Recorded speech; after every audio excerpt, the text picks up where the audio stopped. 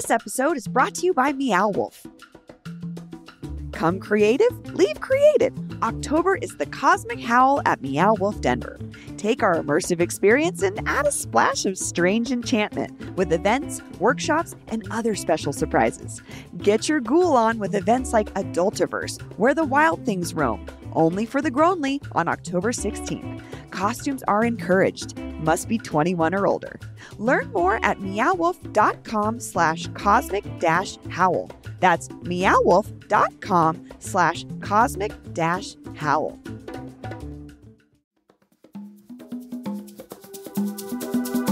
Today on CityCast Denver. One of the country's last remaining lesbian bars is right here in Denver on Colfax, but not for long.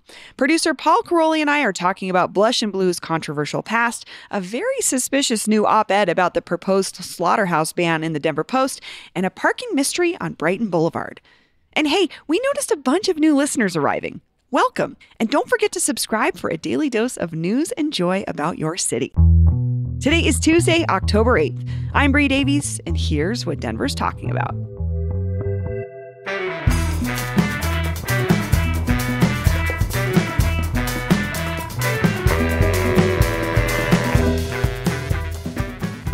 Hey, Paul. What's up, Denver? Let me put you on this news today.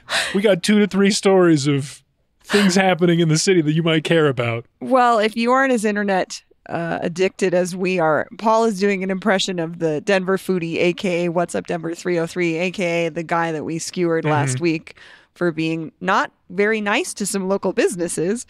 But yeah, I took a cue from Olivia and started watching people's follower counts on Instagram. Hot tip. Check it out. Anytime you see an influencer embroiled in scandal, just watch the follower count. See what happens. He lost a couple thousand. Which is something. He was at 220,000. 221,000. He's down to 218. 218. Mm-hmm. So, after we reported on him, as well as Jeremy Hohola at 9 News. Okay. Jeremy's piece was good. Jeremy got an interview with him. He did. And then, I don't know, did you see the one he did, the Denver Foodie, where he had a mask on? He did some video on some other person's account. This guy's a little bit, I think he maybe probably about a year ago should have hired someone to help him run this account, because he clearly has something that people love. Like, he's good at making the videos. I watched a bunch of them over the weekend, but he is not good at running the business. No, and I really thought about the conversation that I had with Amanda Bittner and Ashley Colfax things is like, it's a very difficult quote unquote job, and a lot of folks are doing it on the side of their regular jobs. And so I do empathize with him from the stress point, but I have to say his presentation of the situation has not been good. No. And he's not done himself any favors. And like, sure, you can't hire a PR company, but hire a friend to tell you when you're like, you're kind of out of pocket, you know, when you're being a little bit wild. I mean, if you had a team, they could have talked about it. I don't know. This kind of situation is hard to deal with. This is like PR crisis control management. Yes. But yeah, I mean, there's a lot of people that he could use some help from right now. Well, I think the PR crisis management is a great segue into our first story. Absolutely. Yes. Let's talk about it. So this is one of the country's last lesbian bars is the topic of this story. Blush and Blue. It's on Colfax. It's been there, I think, since 2012. Years of controversy around Jody Buffard, the owner. Is that how you pronounce her name? Jody Buffard? I believe so. I just know her as Jody. That's how we've been pronouncing it. Yeah. Anyway, she says she's shutting down. And according to Outfront Magazine, she's reopening a new place with a new name. Bree, what can you tell us? Well, the way that this new name and everything unfolded seemed particularly suspicious, I think, particularly to reporters from this community who've been watching this or reporting on this story unfold. I would say Alex Scoville at Denverite had written a little bit about it, and Ray Lee at Outfront Magazine had been. The details in Ray Lee's story are really interesting and kind of helped build out where we are today. Tell me. Well, the controversy at this point, we're going to kind of start in the present moment and go backwards. So on September 27th, a new Instagram account popped up called Cox on Colfax with a big muscular rooster as a logo. It's about a rooster. It's not about anything else. Nothing at all. It's about your love of fowl. But they're claiming to be a new bar in Colfax coming this October. Uh-huh. The next day, September 28th, Blush and Blue announced it was closing after more than a decade in business. And so this reporter at Outfront Magazine did some digging and found that Cox on Colfax, which doesn't have an address listed yet, it just has an Instagram page with a couple posts. But the owner of that LLC, the LLC behind it is Jody. Interesting. So... so why might she want to be doing something like this? Right. Why? I mean, she's so famous for running this one of the few lesbian bars in the country. Yes. And well, okay, so let's go back all the way to 2021. Our former producer, Xandra McMahon, reported on some former Blush and Blue employees who were suing Bouffard for alleged wage theft and racial discrimination. The case was apparently settled in 2023, but then in 2023, another employee came forward. Settled. Yeah, so it Interesting. was hard to find information on the settlement, but according tends to be. But I thought that's what I thought too. And I don't know if this person was part of the settlement because they shared information that seems like it would not be public. But Ray Lee at Outfront Magazine reported that Becca Schechter, a former bartender at Blush, led the boycott. So she led this current boycott that's been going on. But she also shared that the first lawsuit ended with a $60,000 settlement across 33 employees. Whoa. Which is not very much money. But I thought that was interesting. Yeah, interesting. I mean, wage theft has been such a big topic recently in Denver since we've empowered the auditor's office. Yes, and I can see this only getting more. Jody's problem, I think, is timing. You know, last lesbian bar in the country, wage theft before it was even less cool. I know. She's just ahead of the curve, I guess. I mean, I can see where, and this is coming through in the reporting, the community itself, particularly, like the folks that were going to the lesbian bar iteration are kind of feeling like, is there just a rebrand coming on? That's exactly what it sounds like. It sounds like she's rebranding Blush and Blue as Cox on Colfax. Presumably a gay bar. Have we said that? Yeah, we haven't. Do we know that? I think it says that's its description on Instagram. Okay, is a gay bar coming to Colfax. Yeah. Gay bars are not lesbian bars. Let's be clear. It's a different clientele. This bar there's just not a lot of information out there. It seems like they're catering to sort of the cis gay male community. We don't know, but that's kind of what it looks like. Guess we'll see. It's like, what do we have, a 1 in, 1 out policy for queer bars? Like, well, we're closing a lesbian bar, so we're opening a gay bar. Like, can we not just have both? That's fascinating to me that this is what she chose. But she could have chosen a pizza place or like a Mexican place, something with super high margins. Yeah, anything. That like but is she not. Chose, yes. It's like, and I will share. Alex at Denverite shared a list of some other like lesbian and queer owned spaces. So if you're still looking for those kind of spaces, they exist. Do we think that there's enough of them? I don't know. So that was kind of the other bummer part about this is like, it's already a small represented community. This is doesn't make it any better. So right. I don't know. We'll keep an eye on that one. Let us know. Do you have any Blush and Blue memories or feelings about Cox on Colfax, the new agriculture themed stock show destination, presumably? For all you beefy, muscular ranch rooster hands fanatics out there. Very bizarre. Let us know. 720-500-5418. Again, 720-500-5418. Denver's last lesbian bars. Can we have some more, please?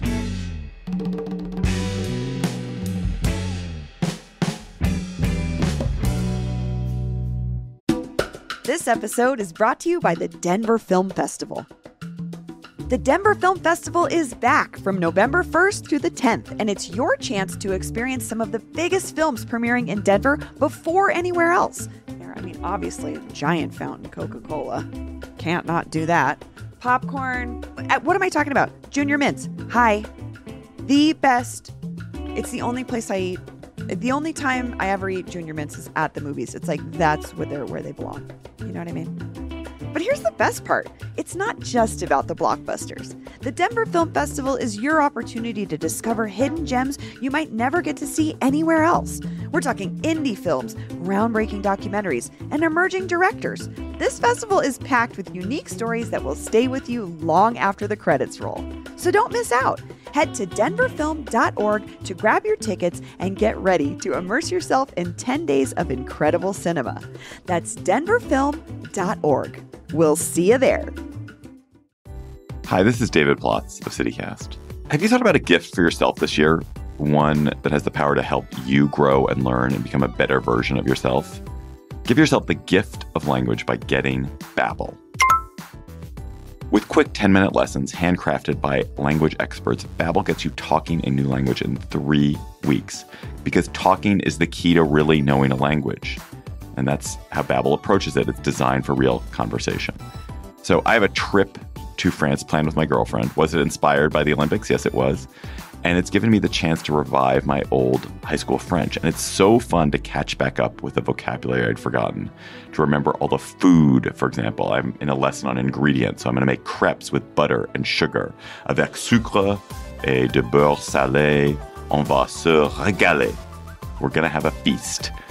They learned this great new French expression too. J'en ai l'eau à la bouche. That means I have water in the mouth. That means it's mouth-watering. Love it. Love French. Anyway, Babbel gets you talking, and studies from Yale and Michigan State University and other leading universities prove that it works. So here is a special holiday deal for CityCast listeners. Right now, get up to 60% off your Babbel subscription, but only for CityCast listeners at babbel.com/CityCast. Get up to 60% off at babbel.com/CityCast, spelled BABBEL.com/CityCast. Rules and restrictions may apply. Let's move on. Next story. This is so interesting. I mean, we've touched on the election. We haven't gotten into it as much as we're about to. Oh, yeah. We have 12 measures on the ballot that will impact Denver directly on a variety of topics. I mean, we're talking affordable housing to collective bargaining. But the fight that I think you were really keen on early on, yes, that seems to be nastiest so far, is over this single business, Paul. It's a slaughterhouse in Globeville. What do you want people to know? What have you found? Well, there's been some intrigue recently, and I've been talking to some people around this conflict. I mean, if this is your first time hearing about the question, I think maybe a little bit of just, general information is helpful. This measure got put on our ballots, our Denver ballots only. This is a Denver question. Only Denver voters are going to vote on. By some animal welfare advocates. They go under the name Pro Animal Future. It's an offshoot of this group called Pax Fauna. So they gathered the signatures to put it on the ballots alongside this fur ban. And now there's this much better funded campaign to stop the ban. So that's being funded by the company that owns this slaughterhouse, Superior Farms, based in California. They have facilities all over the country, but this one here, they slaughter lambs and process them and vacuum seal them in little packages and send them to... We don't have to go into more details there. I can already see you grimacing. There, Paul, and you're, as the vegetarian talking to the mediator, of course, I just want to cover my ears. I don't want to hear about it. Yeah, I got really into this, and I talked to a bunch of people, and then I was like, people don't want to hear the details of this. So I think we should just talk about the politics. Yes. Yeah, and not so much the... dead animals. Can I say, so this slaughterhouse, this ban on slaughterhouses targets this one slaughterhouse. I actually saw a billboard in my neighborhood this weekend. From the activists? Yes. They put up 5. They just got funding for 2 more. So there's going to be 7. I was curious where they were ending up because my neighborhood, predominantly Spanish speaking. Interesting. That is the workers in this particular facility are predominantly Spanish speaking. So I'm curious where else those billboards will show up. Great point. Because both campaigns are advocating on behalf of the workers. Both campaigns. Which I think is the most interesting part of this. The Stop the Ban people, I was at this press conference. They had all these folks from the Stock Show, Cattlemen's Association, et cetera, chefs who serve lamb. And they had workers. And they had the UFCW Local 7 there, which represents grocery store workers and the workers up at JBS. Which is the big meat packing plant in Colorado. When you say factory farm, you're talking about this place outside of Greeley. Yes. So the local is on the stop the ban side. But the animal advocates, they're saying we should shut down the slaughterhouse because it's so bad for workers. So I was like, that's fascinating. Yeah. I mean, I hate to say I see both sides here, but I see both sides here. Yeah. Advocating for folks to keep their jobs, also advocating for folks to not have to do these jobs that can be pretty brutal. Yeah. Yeah. So how these workers feel and like who really benefits, like what the situation is there. That's for me the key thing of this whole vote. And that gets us to, over the weekend, there was an op-ed in the Denver Post with a very familiar name to me, Jose Huizar, who I think is going to be someone people talk about around this issue, because I learned about him on the Animal Welfare Advocates website. They identified him as a whistleblower, a former worker, and they had some absolutely sensational quotes from him on this page about how terrible it is to work in slaughterhouses, how high the rates of PTSD are. And I mean, maybe I should just skip to this quote about why I was so interested in him and why I wanted to. So here's what Jose allegedly said, according to their website, about his experience working for Superior Farms. He said, "A lot of people cope by drinking. The liquor store across the street would cash paychecks from the slaughterhouse, and a lot of guys would go straight over there after work or even on breaks. That escalates to drug use. I had never used drugs before, but I started using cocaine to be able to make it through the shift, and marijuana to numb out afterward." Oh my gosh. Yeah. That's really heavy. Super heavy. Super heavy. So this is a quote from the website. This is a quote that I saw on the Animal Activist website. But this man also wrote an op-ed? Yeah. Okay. So I mean, this is where it gets a little confusing because I talked to him about this quote. I sat down with Jose and in his Capitol Hill apartment, and then there was an op-ed with his name on it in the Denver Post over the weekend that identified him as a former worker and lifelong resident of Globeville, which is the neighborhood where this place is. Getting a little confusing about Yes. the facts around the whistleblower. Yes. So who is this guy? Who is this guy? Who is this guy? Well, I learned that he grew up in Globeville. I mean, he doesn't live there now. He works in demolition now.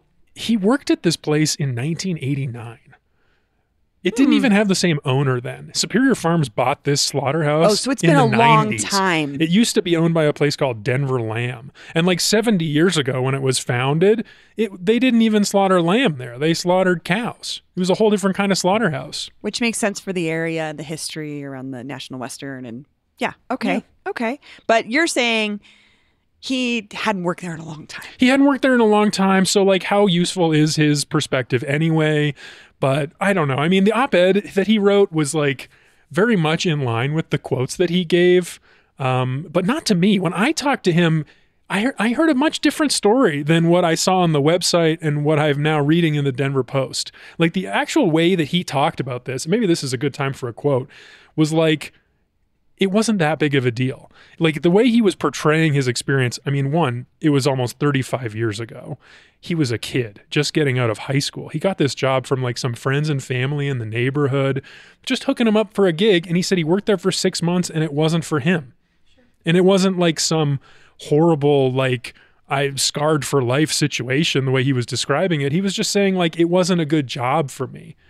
And remember, this is when he talked to you. When he talked to me. This is what he said. I mean, maybe he's telling a different story to these animal welfare advocates. Maybe he's writing this differently in the Denver Post, but just listen to his voice. Tell me what you think. You know, here's me and quote unquote whistleblower Jose Huizar. That's the thing though. I'm hearing from you is like, I think as soon as they hear what you actually have to say, because I feel like these quotes on the website now that I'm actually talking to you, these quotes maybe got a little bit taken out of context. Or something. But I was like, it was, like I said, it was like a, like say you got a job at McDonald's, you're not going to be like, oh my God, I worked, you know, like I was a top whatever, and I was like just 6 months into it. So it was not big to me and it wasn't something that I was going to plan on making a career out of. But these quotes, they made it seem like you were having like a really hard time. Like it was a really hard, like painful, distressing job. I mean, it was a bad experience and I would never do that again. And for it, I don't eat lamb, you know, and I just choose not to. But not like so, you know, bad where like, not like, oh, I hated that job and hate the people. And no, and it was like I said, it was the 80s. Everybody like did that like on breaks and whatnot. But yeah, it was just not, it impacted me as far as like, okay, I'm never going to do this kind of job again and educate myself and move on, but nah. So he says in the op-ed, quote, floors coated in blood, cries of pain, a stench of death that lingers long after your shift. Several decades later, I'm still haunted by my job at the lamb slaughterhouse in Denver. This November, voters will decide whether to shut down the facility thanks to initiated Ordinance 309, which would ban slaughterhouses in city limits. As someone who's walked those blood-soaked floors, I see a chance to wash away a stain on our city. Those are two very different accounts from the same person. I mean, one of them has his name on it. One of them is his voice, and I sat across the table from him. Yeah. I'm not saying he didn't write that op-ed, but it sure doesn't feel like him. No, I just mean, like that quote we that was also taken. just know this happens during politics campaigning season. A lot of people's names they kind of give to some fight, but they don't necessarily script. I don't know. I mean, I see what you're saying is you sat across from him, you talked to him. That's what he told you. Mm-hmm. This is what we're seeing in the Denver Post today. Mm-hmm. That line about the cocaine too, though, I thought that was funny from him. He was like, everybody like did that on breaks and whatnot. It was the 80s. I know. Yeah, it's not some distressing thing. It was just like, it was the 80s and cocaine was around. There's a 30 Rock joke where Jack says, and just out of the frame of a photo of me is a giant wheelbarrow full of cocaine. Like you're right. Every kind of person was doing cocaine in the 80s. So this is really interesting, Paul, because we're all going to be voting on this, and both of these things, what you played for us and what I read, will pull at heartstrings in different ways, right? Because like some people are saying the workers have it great, and some people are saying the workers have it terrible. And I think the truth is some workers who are comfortable dealing with dead animals, which some people are, some people aren't. Between you and me, we have our own different, unique relationships. You with went it. and visited I couldn't go with you. I couldn't not bring myself to go with you to the facility. You eat meat, couldn't go to the facility. Eat meat, right. I was vegetarian for 10 years. I loved it. It was a highlight of my year, going and seeing the slaughter, literally the killing room floor. Oh my God. I would have passed out. You know what I did when I got home from that tour, by the way? Ate some of your pork chop? Yeah, I made a pork chop. Longtime listeners of the show should know Paul is a vegetarian, but also he and his wife Megan buy a pig. Except for the pig, yeah. And they eat the pig. Yeah. At home. So like when you're working there, it works for some people. It doesn't work for other people, I think. Yeah, man, this is so complicated. They do have there are other aspects of this that are just fascinating. Like they have this employee ownership program. We'll probably talk about this later on because that's turning into a bit of a hot topic right now. Yeah, but for sure. The Superior Farms people and the Stop the Ban people, they're all saying like, how dare you try to shut down this employee-owned facility? These are employee owners and this is such a great job for them. And it's like, I looked into that a little bit. I don't know if I agree that. I think they're a little misrepresenting that a little bit as well. They're implying that these people that work there have some say in the future direction of the company, and that's just not the case. If you work for 1,000 hours or 3 years for this factory, you qualify for this program where every year you get a certain amount of stock or like shares in the company. But if you don't make it to 1,000 hours or to 3 years, you don't get the benefit of that. So if you're someone like Jose who like gets this job right out of high school and it doesn't jibe with you, you're not going to get that benefit. But for those people that are fine with it and can handle it and think it's a good enough job, you're going to get that benefit and maybe you're going to love it. And I have talked to people who do work there and say exactly that. Interesting. It is good though to share that anecdote because we have to understand like anything, this is not a monolith. There's not one kind of employee that works there like any other thing. Yeah. And there's people that feel differently about it. You go up to the neighborhood, same story. Some people are like, it's disgusting. I hate the smell. Some people are like, yeah, my uncle worked there. I also just find it interesting that like you had to really seek out these folks. And it is interesting he did an op-ed because I don't know. I feel like sometimes the animal people are not representative of the actual people impacted by the work. Oh gosh. Yeah. That's a whole other Jose actually talked to me about that too. I was like, because I pointed out like, I think you've been misrepresented. And he was like, yeah, I don't know how I feel about this. I'm like, I don't know how I feel about staying around this campaign much longer. Cause like these activists, like a lot of them came from out of state. Some of them are from here. I talked to a few that are from here. Which is such a part of politics though. Did you reach out to him after this op-ed came out? Yeah, I did. I told him, I said, Jose, when I left your apartment in Capitol Hill, not Globeville, I thought you told me that you were going to take a step back, that you felt a little bit uncomfortable. Maybe you were going to get some blowback. And I saw this op-ed. I was just surprised. What's up? And he said, nah, I figured no drama, no love, but I'm keeping it real and moving forward.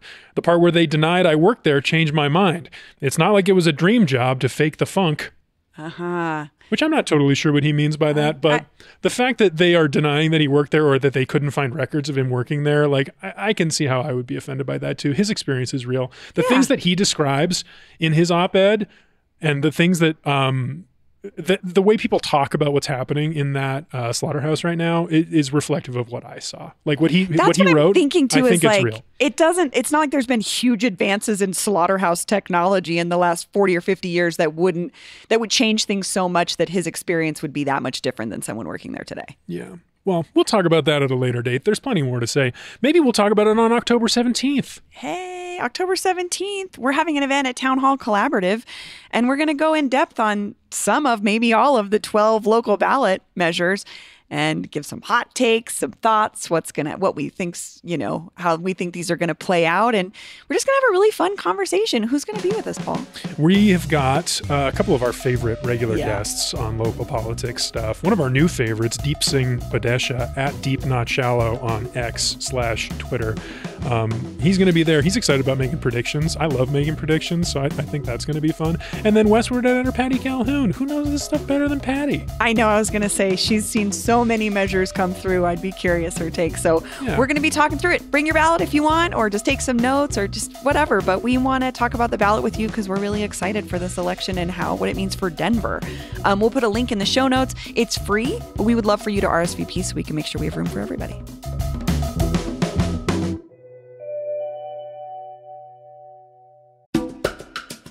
This episode is brought to you by BetterHelp.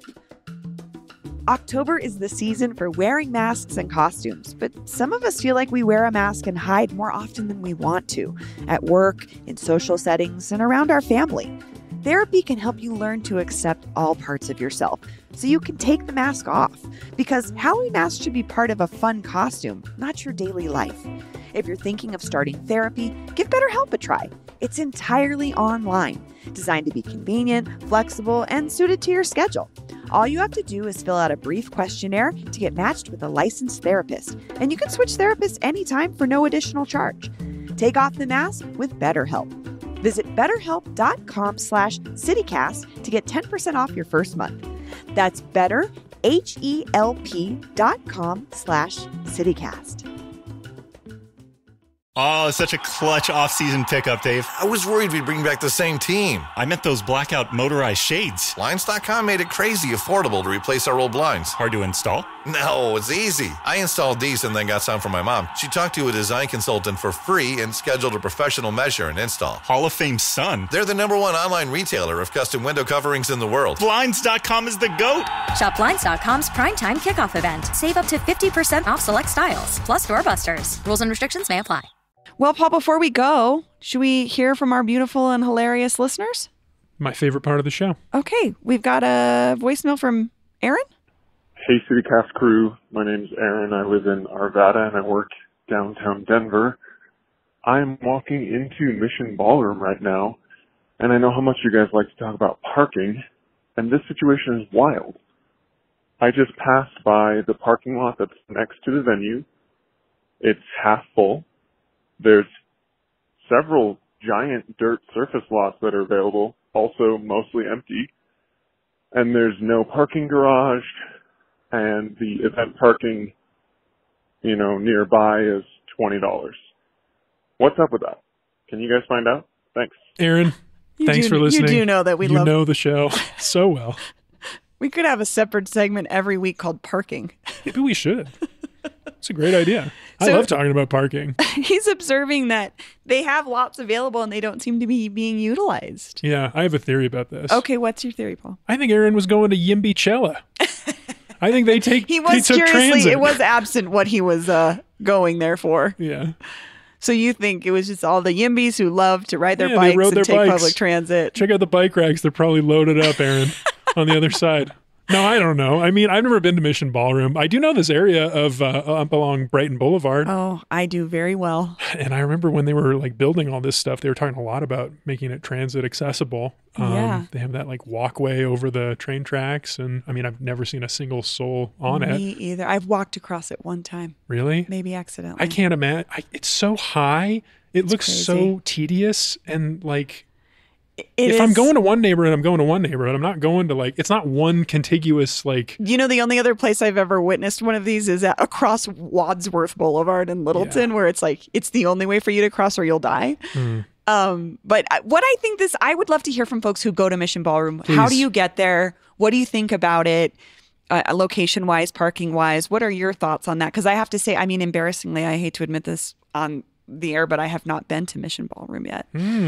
I know I've been suspiciously absent of any shows there. So I don't know what the regular grind is like when you go to a show there, but I'd be curious what people think. What are your thoughts on how parking is down there? Give us a call on the parking all the time everywhere hotline 720-500-5418 and let us know what you think. Well, thanks, Paul. See you next time, Bree. That's all for today here on CityCast Denver. If you enjoyed the show, why not take a minute to tell your friend going to Jack White's secret show at the Bluebird tonight about us? Rate the show wherever you get your podcasts and subscribe to our morning newsletter and learn more about us at denver.citycast.fm. We'll be back tomorrow morning with more news from around the city.